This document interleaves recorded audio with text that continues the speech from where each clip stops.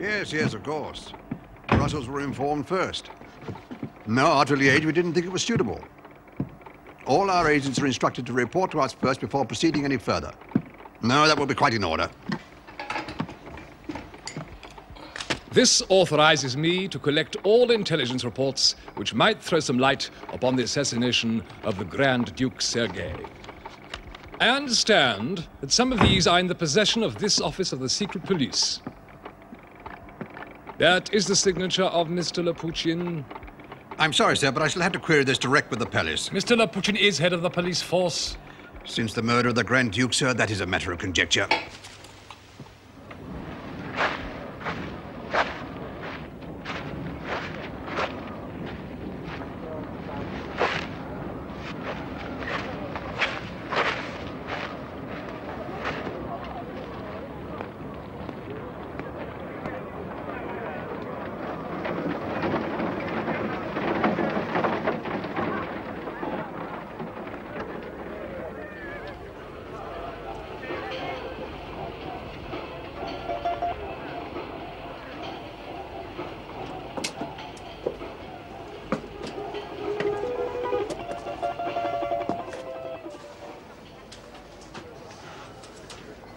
Hello? Who is it? Rachkovsky.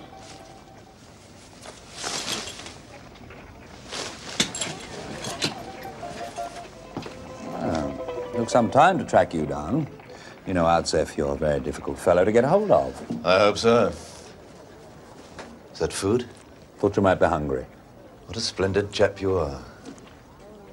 Rachkovsky.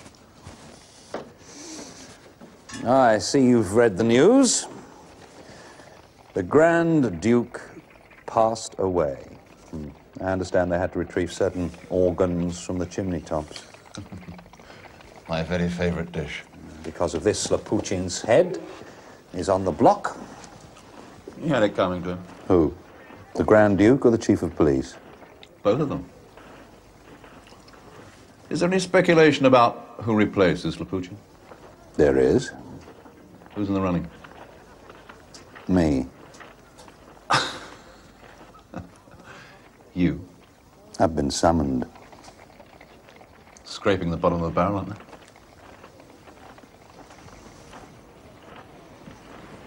they? Were you responsible for the murder of the Grand Duke? Me? I just got back from Paris.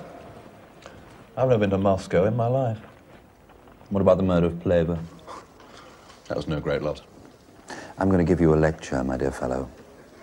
The fact is, you cannot go around anymore blowing up members of the imperial government. At least, not without the odd eyebrow being raised. We're coming out of the Dark Ages. Civilization is nearly upon us. You won't get the job. You have too many enemies. If I do, you're going to have to make up your mind just whose side you're on. In January 1905, hundreds of the Tsar's loyal subjects had been shot down in front of his palace at St. Petersburg. The massacre of Bloody Sunday, as the tragedy was called, shocked the civilized world and led to a national outcry for reform. The Tsar, Nicholas II, was about to accede to this, when 3 weeks later, his uncle, the Grand Duke Sergei, was assassinated in Moscow. At this point, he began to change his mind.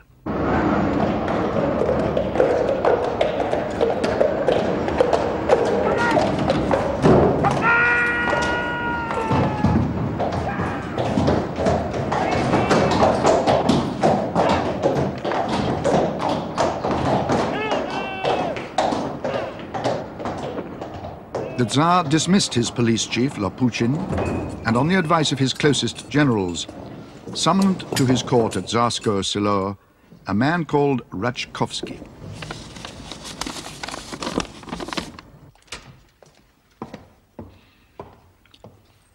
The former minister Witte, out of favor because of his opposition to the Japanese war, was quick to hear of the visit and anxious to voice his apprehension.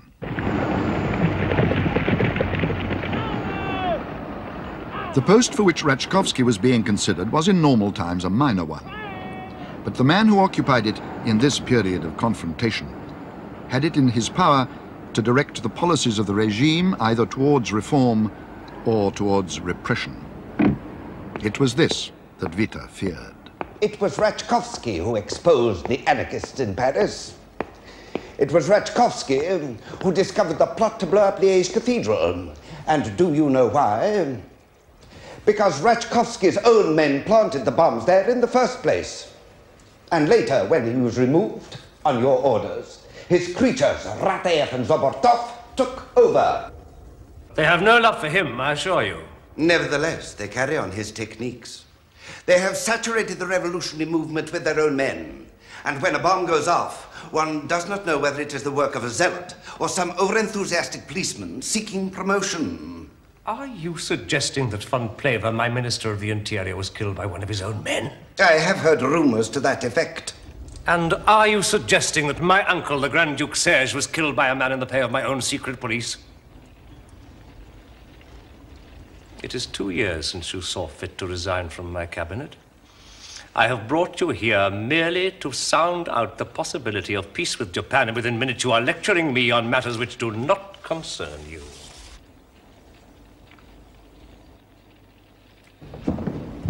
In Witte's view, Rachkovsky was the candidate of the right.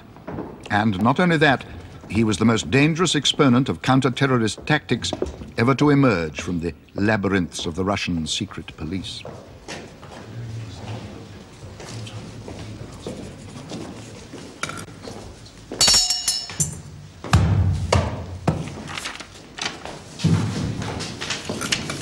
Name? Theodore Rachkovsky. Profession? Retired. You have an appointment. Would I have got this far without one?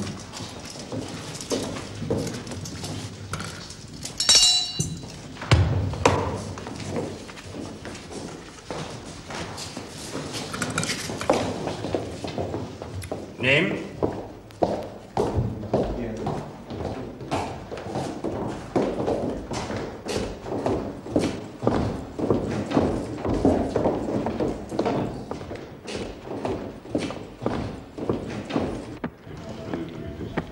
The commander of the palace guard was General Hesse, an aristocrat with definite views on the political situation.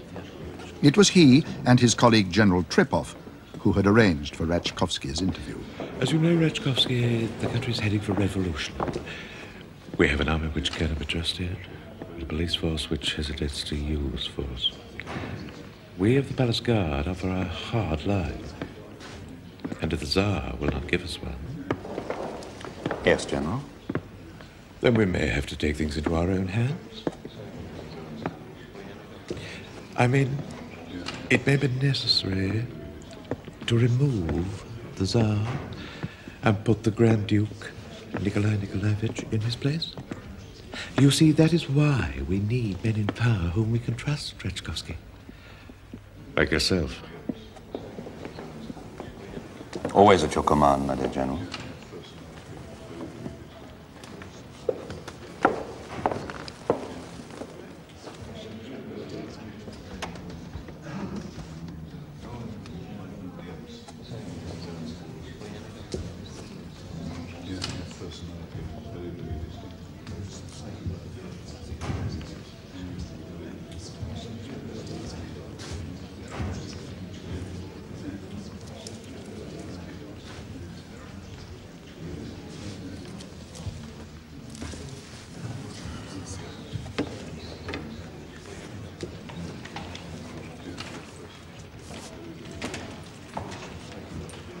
Mr. Theodore Rachkovsky. Mr. Theodore Rachkovsky.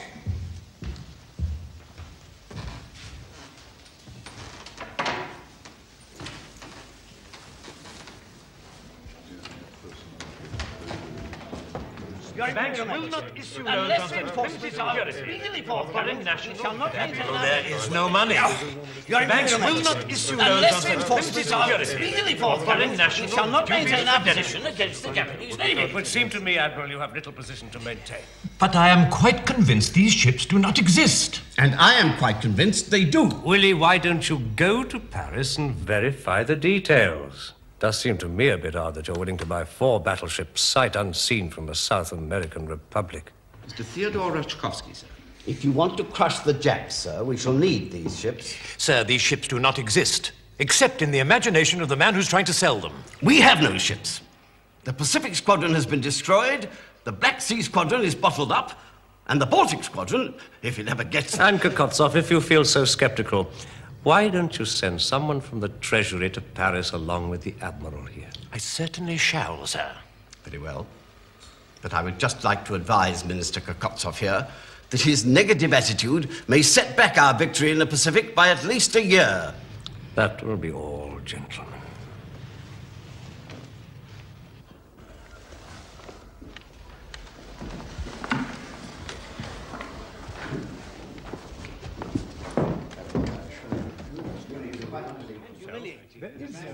No money at all. I haven't been Minister of Finance.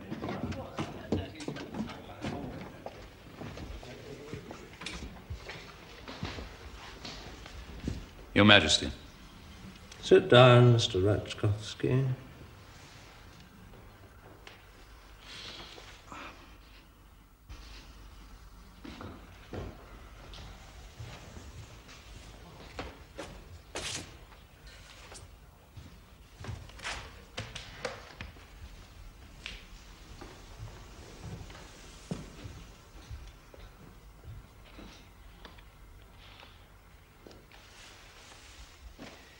I have been considering the appointment of a new head of security in the St. Petersburg area, and your name has been brought to my notice. It is not, of course, unfamiliar to me. I thought the post was most ably filled by Mr. Lapuchin. Mr. Lapuchin has tendered his resignation. As chief of security, he was responsible for the safety of the Grand Duke. My uncle's death is a great shock to me. You were never close, but that does not diminish my grief.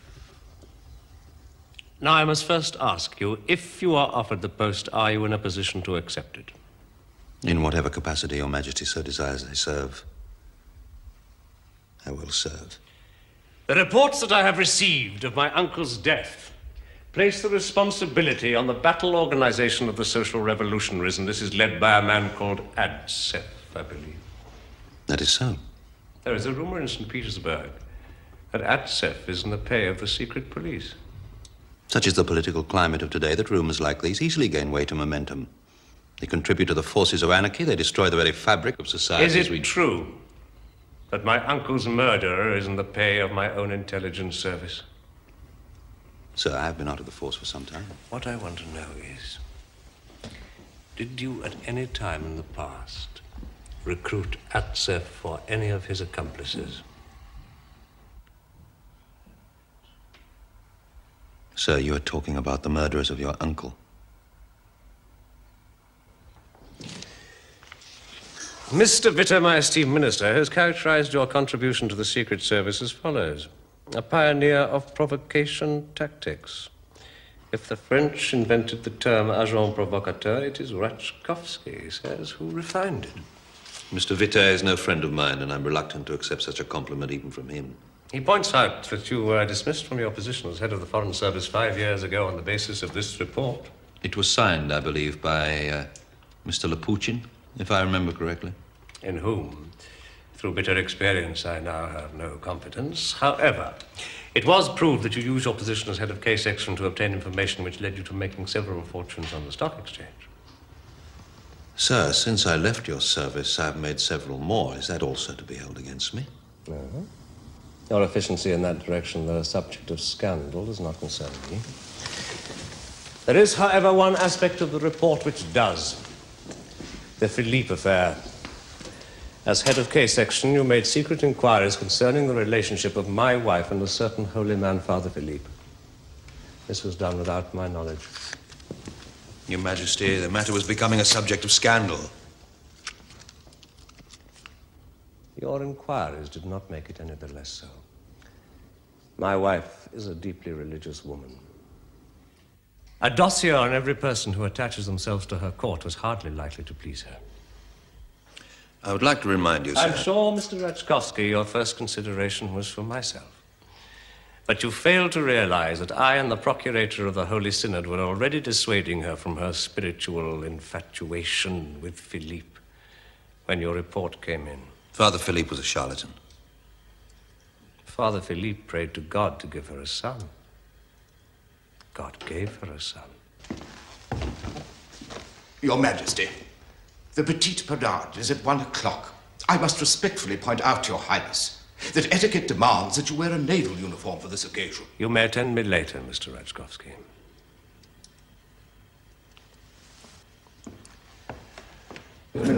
Hungary and Siberia, President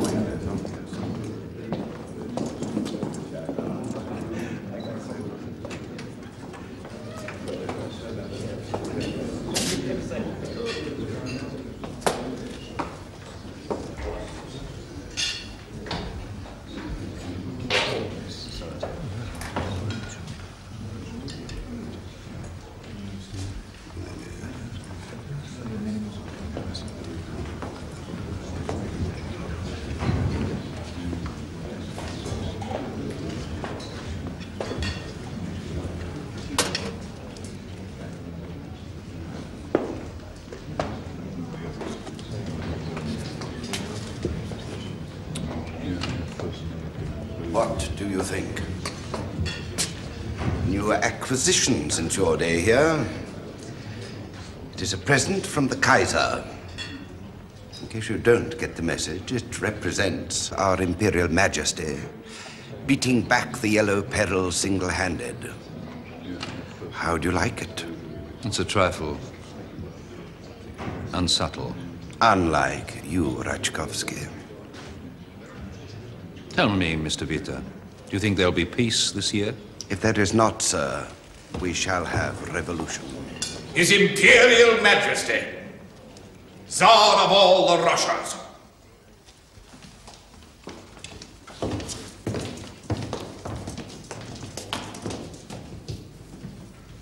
Gentlemen.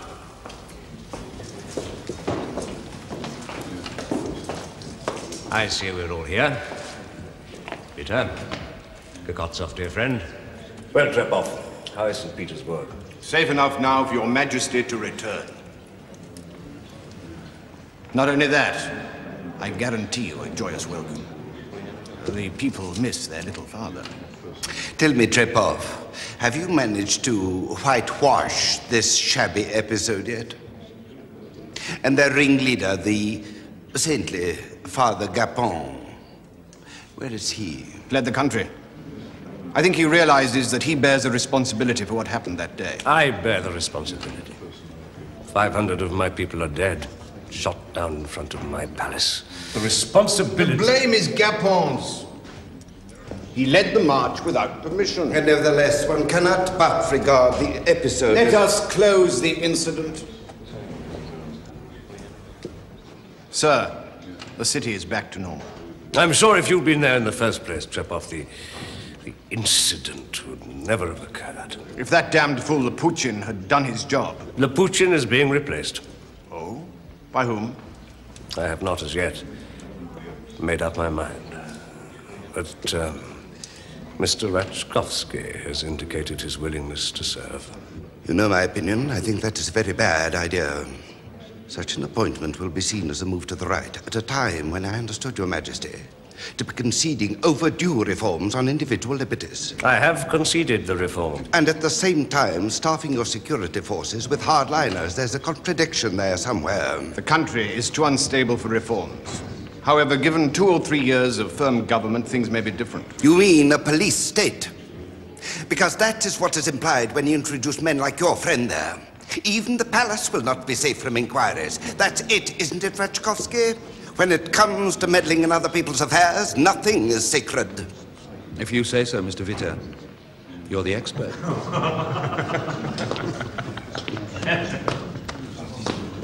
Quickly, gentlemen. Mark by your left. Ease forward 2 paces there.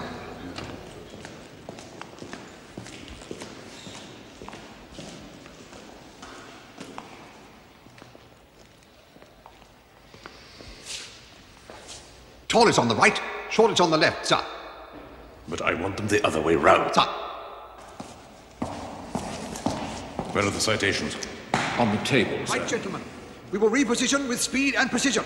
Tallest on the left, shortest on the right. Now. But they, too, have to be rearranged. Well, get someone to do it. Pass by your left. And see if His Majesty is ready yet.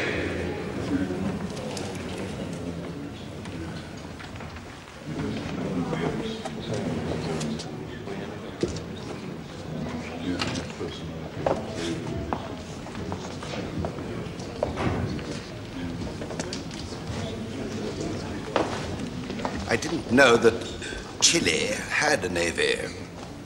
According to a bat, sir, they have 4 battleships, and what is more, they are for sale. Yes, for 25 million. You don't trust Admiral Abattoir. I'm sending him to Paris. With 25 million, my God, you'll never see it again. I resent that, sir. As an officer in the Imperial Navy, on behalf of the Admiral, I must protest most strongly. I was merely jesting, General. When I said I didn't trust him, I meant his judgment, not his integrity. The Admiral needs the ships. The way he's losing the Baltic Fleet piecemeal, no wonder. Why don't you give the money directly to Japan and cut out the middlemen? Well, for a man who took no interest in the war... On the contrary. You resigned at the outset and... My views on the war are a matter of record. I am against it. Gentlemen, gentlemen. That remark was uncalled for, Mr. Witte. We are very proud of our Navy.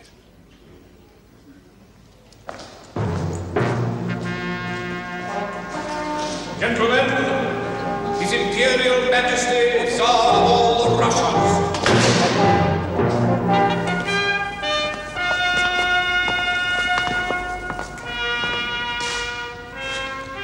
Your Majesty, we are here to honor the brave. So I see, General.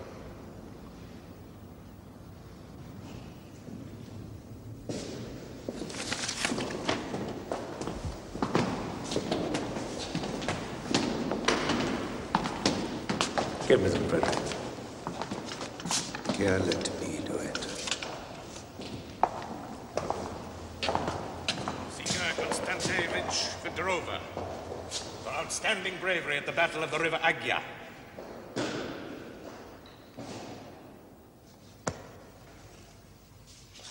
In the face of overwhelming odds, did defend his comrades without thought to his own safety.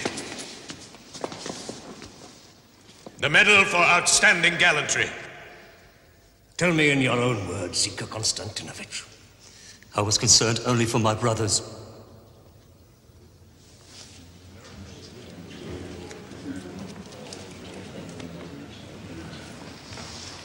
Anton Ivanovich Mostoy, for holding his post alone when all his comrades had been slain, and for remaining there until relief arrived. Vladimir Vladimirovich Norkova, for outstanding bravery aboard his ship, which caught fire. Regardless of his own personal safety, did put out many fires, and thereby saved many lives. You were at Port Arthur. There were thousands more. Why choose me, little father? Because you lived to tell the tale, my friend. Alexei Ivanovich Solzhenitsyn. We failed you. We failed you, little father. We've all failed you. No, I failed you and your comrades. But, Your Majesty, we would die for you. Yes, little father, we would die for you. Yes, father, we failed.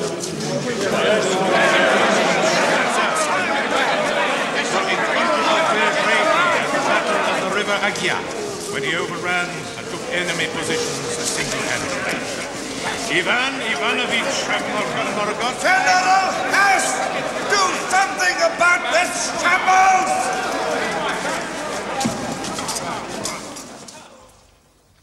Do you think I'm becoming soft, Rachkovsky?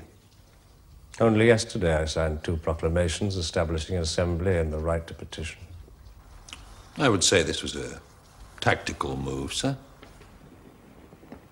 You misunderstand my position. And so does the good Trepov. Did you hear him tell me it was now safe for the Tsar to return to St. Petersburg? As if it were ever not so. I am here at Tsarskoye because I like it. Not because 900 men tried to cross the palace square in St. Petersburg to present me with their grievances and were shot down for their trouble. It is not me that is not safe in St. Petersburg, but my people. What happened that Sunday was a series of errors in judgment made by men in whom I had every confidence. And the result is that I have been caricatured across the pages of the world press as a tyrant. I love my people! And they love me. Witness that demonstration in the hall just now. Admittedly, there are areas of misunderstanding between us, a gap which is fed by firebrands and intellectuals, Jews and Masons, and men who have made it their mission to destroy the people's love for me. And yet I'm cursed by administrators who are so blinded by their own ambitions. They cannot see a major catastrophe within 10 feet of their noses. This is what the Grand Duke Vladimir announces to the press when the corpses of the dead still melt the snow. We prevented the assemblage. It's time the country was returned to the professionals. Tell me, is there any reality to this talk of revolution? Yes, sir, there is. Sir, when you tap a barometer and it points to rain, that doesn't necessarily mean we shall all be drowned in the flood.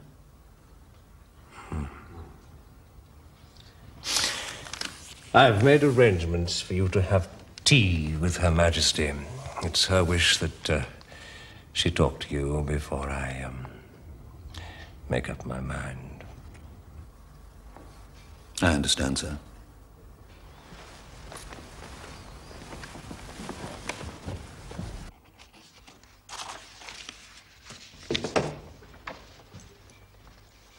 Rachkovsky.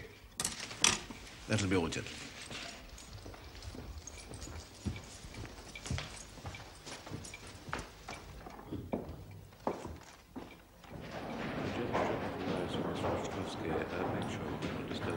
Tell the guard we have to do it unless it's really. You understand?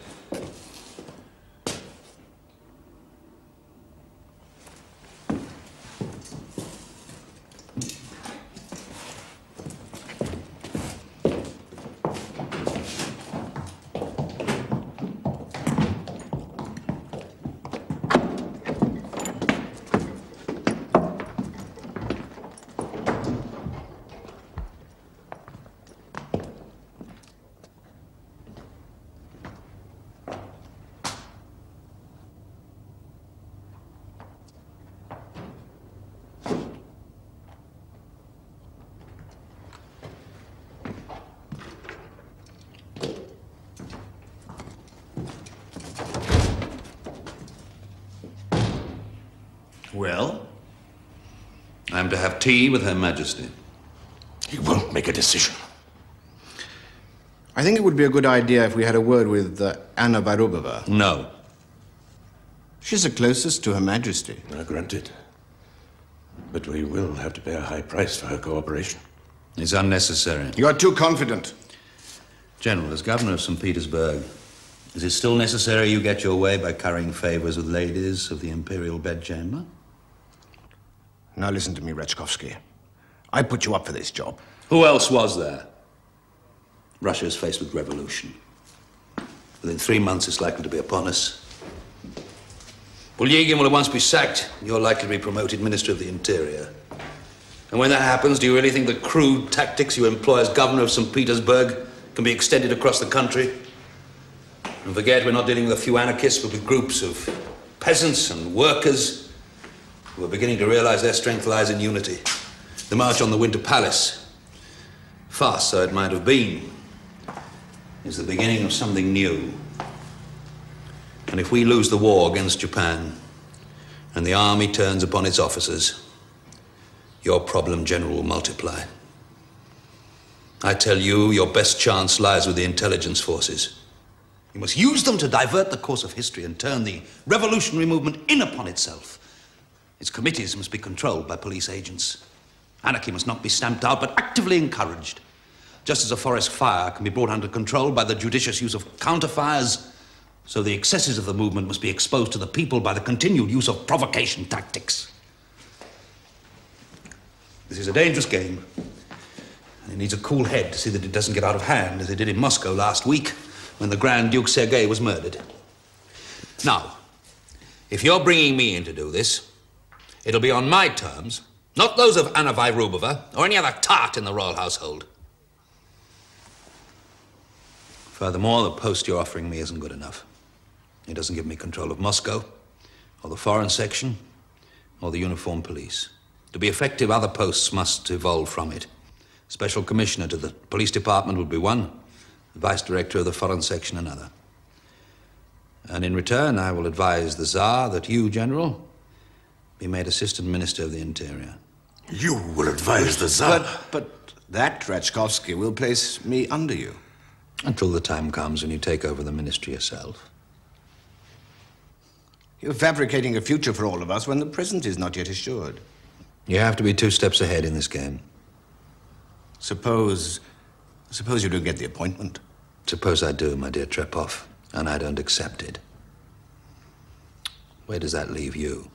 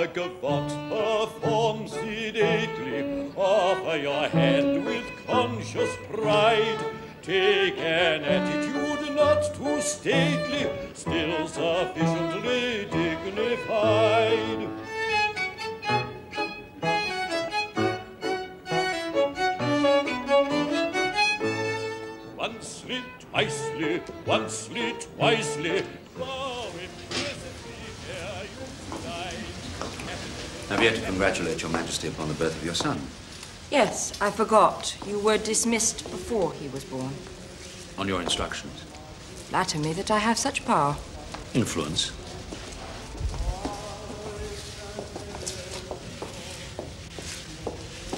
I have never understood, Mr. Rachkovsky, your motives for the investigation of my friend, Father Philippe. At the time, I was too angry to ask, for I considered your investigation to be a direct affront to my person. At the time, Your Majesty, I was trying to protect Your Majesty. I was overzealous in my duty and was quite rightly reprimanded. Father Philippe seemed to me to be a charlatan and an impostor. And the reports that have subsequently come in seem to have confirmed my original opinion. He is no longer in your favor, I believe. You do not understand. When a man bears the great burden of the spirit, he may sometimes fall into the most awful depravity in an effort to escape the powers given him by God.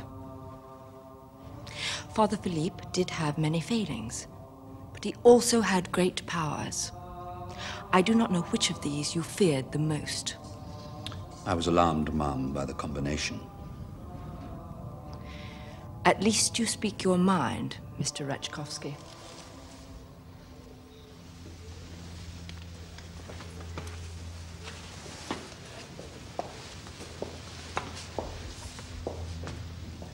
The death of the Grand Duke Sergei was a bureaucratic blunder. News of the assassination attempt was known to the St. Petersburg Okrana, but they failed to convince the Moscow office to take it seriously. As for the events of Bloody Sunday, this also was an administrative error. Had I not been discharged from my post, both these tragedies could have been avoided. You seem to have turned the tables on me, Mr. Rachkovsky. I anticipated that you would come here a suppliant to say that you had learnt your lesson. I am, ma'am. And I have. You do not give me that impression. I also take it that you have modified your attitude towards me. Or why else would you have countenanced my having tea with you this afternoon? So what is at issue is not the appointment, but the terms.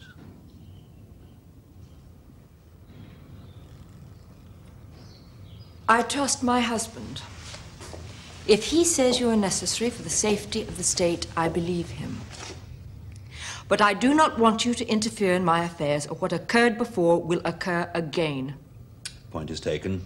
You are to be left alone with your holy people. There are boundaries beyond the ken of governments. That I now understand, ma'am. There is a spiritual world, or do you not believe in it? You do not. I do, Your Majesty. What I am dealing with and what you are dealing with. What I am dealing with is life. I wanted a son. What could you, with all your manipulations, do to provide me with one? You have provided the Tsar with an heir. The methods were unorthodox. But now that you have given him one, I shall do my best to protect him. Although you may, from time to time, find my way unorthodox, too.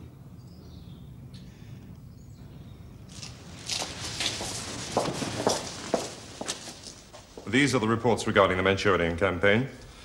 Arrangements will have to be made for the state funeral of the Grand Duke. And then there's some correspondence with the French ambassador relating to emigre activities in Imperial Paris. Majesty. Mr. Rachkovsky, sir. Admiral.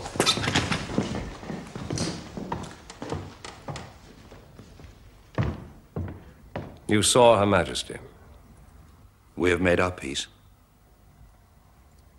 Very well.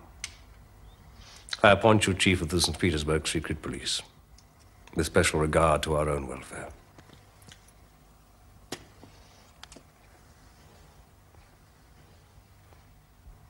The articles of appointment will be drawn up in the morning. Sir, the position does not carry the power necessary to discharge the responsibilities. In order to see that certain tragic events do not reoccur, I shall require 2 further posts.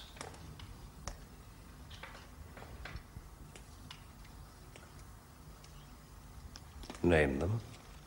Now a gavotte perform sedately, offer your hand with conscious pride. Take an attitude not too stately, still sufficiently dignified.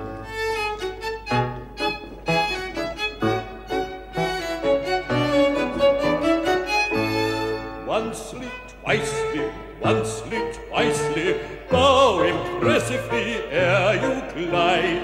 Capital move, you bought it nicely. That is the style of thing precisely.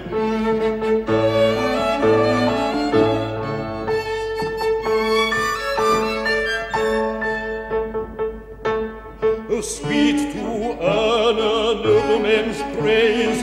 Capital move, we caught it nicely. Supposing he's right in what he says, this is the style of thing precisely.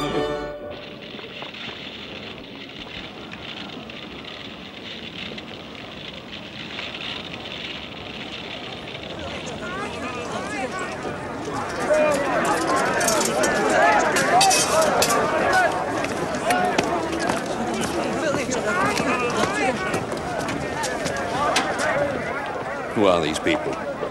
First petitioners under the new liberal order. There's nothing I can do about it. The whole of Russia will be here tomorrow.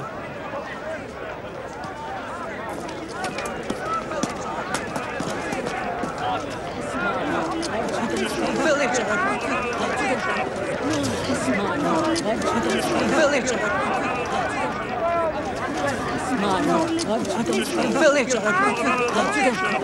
Sir, I've been here longer than able. Your Honor, sir. The right of petition, sir. Yes? As recognized by the proclamation of February the 18th, sir. Yes? My son has been unjustly accused by the Ukraina and Antique, sir. He's been sent to Siberia, sir. And I have walked 1,000 versts, sir, to bear witness to his innocence. You say you come from Antic? Yes, sir. And that your son has been unjustly imprisoned? Yes, sir. And you have walked 1,000 versts? Yes, sir. And in every village that you stopped, and in every house that gave you shelter, you proclaimed the innocence of your son? Yes, sir. Thereby implying that your Holy Father, the Tsar, is a tyrant?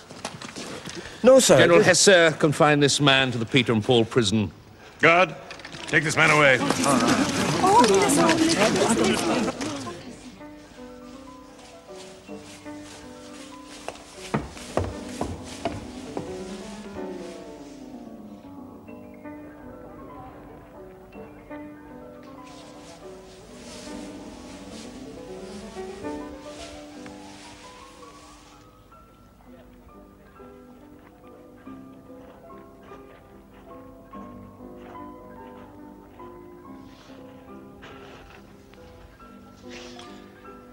I hope I've done the right thing.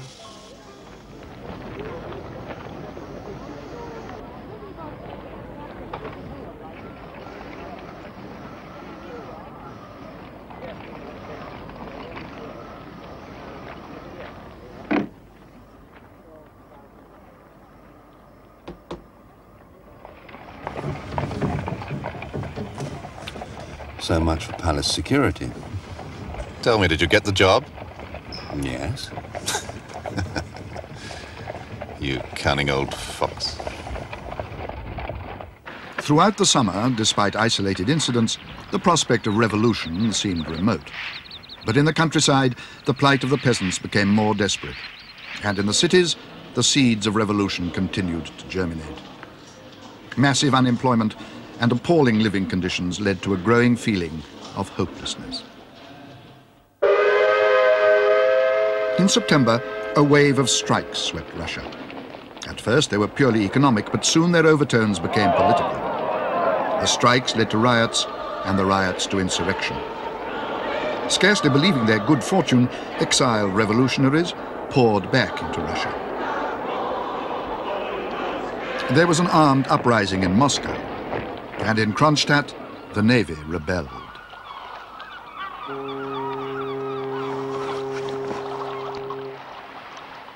In St. Petersburg, an alternative government was set up by Trotsky. And on the far side of the city, Rachkovsky, running true to form, created a squad known as the Black Band. Its job, assassination. I think you got the wrong one, Sergeant. It's his brother. Oh, well, we'll try again tomorrow. No. Wait till the funeral. He's bound to attend it. Of course. And what are you going to do about Atsev, sir? Yes. Atsev was at the head of the police chief's death list. Yet despite this, the two continued their clandestine meetings, where Rachkovsky acquired valuable information about the revolutionary movements. Yes, it's time. Trace his whereabouts. Extra men, if necessary. Unknown to Atsev, Rachkovsky had another highly placed informer, Father Gapon. The land was God's, they've taken it! This saintly figure, who had led the march on the Winter Palace, had fallen under Rachkovsky's influence. The police chief had flattered him, appealed to his conscience. And when that had not worked, to his vanity and greed. Over 100,000 rubles was paid into Father Gapon's account, a record for an informer at that time. He was later hanged by the revolutionaries as a traitor. Nicholas acceded at last to the pleas of the reformers. A parliament was elected called the Duma, and Witte was named as the Tsar's chief minister.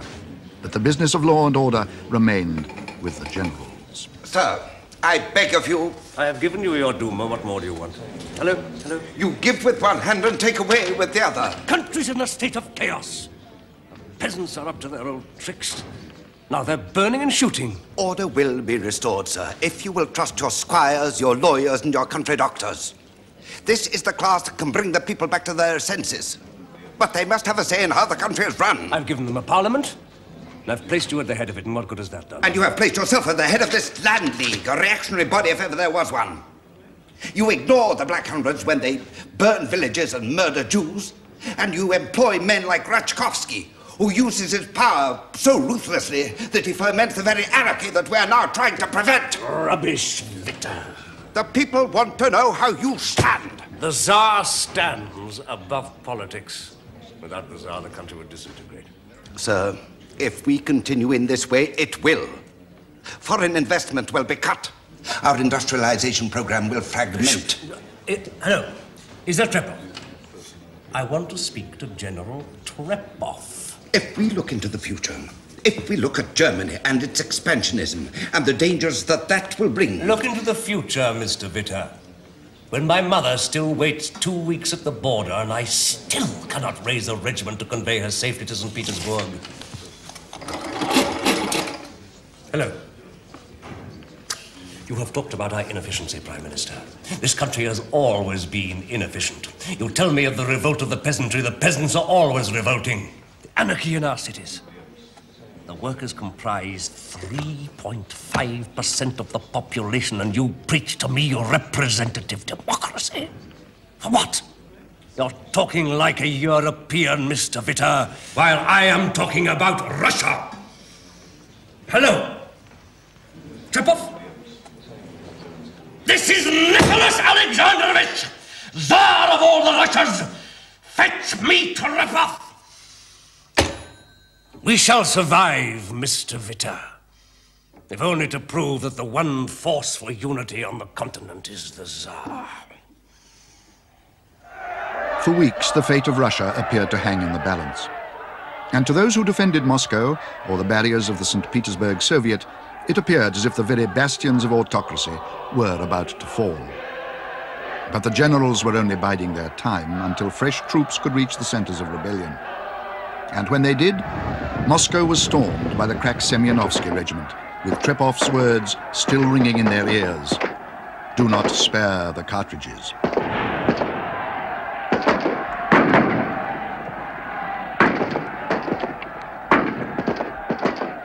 The revolution was put down with violence and bloodshed. According to Plekhanov, the father of Russian Marxism, it had been from its beginning an act of suicidal folly. After the fall of Moscow, punitive expeditions were sent into the countryside. And where these were not available, the Black Hundreds were only too ready to oblige. In the words of a popular song, the Tsar lost his nerve, so he issued a manifesto. Freedom to the dead, imprisonment or exile for the living.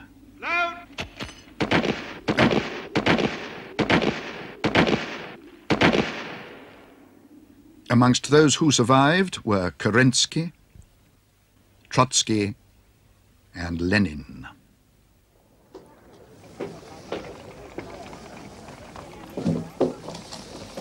I'm going to miss you. I shall be back, believe me. You're all washed up, my dear fellow. I'll throw in the towel. Honor's even. You're out of date. You and the whole movement. There's a new type coming up. Deadly dull compared with you, but in the long run, twice as dangerous. He'd as soon throw a book of economics as a bomb. His weapons are the demonstration and the strike. You're talking about a bunch of agitators. Oh, no, they're out to build a new Russia, not just tear down the old. I have a list of names here. When you get to Paris, I want you to promise to keep an eye on them. And in return, I might even see you safe across the border.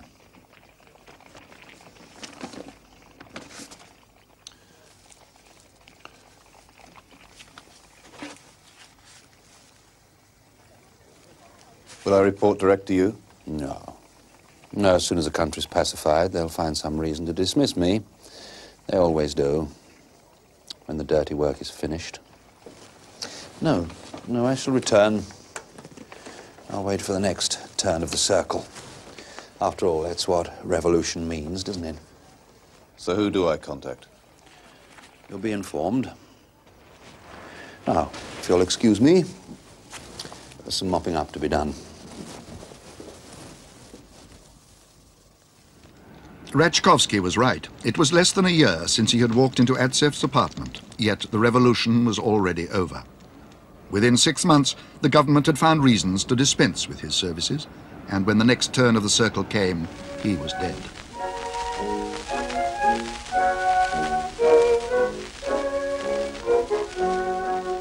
Nine years of peace followed, and the Tsar was able to get out and meet his beloved people again.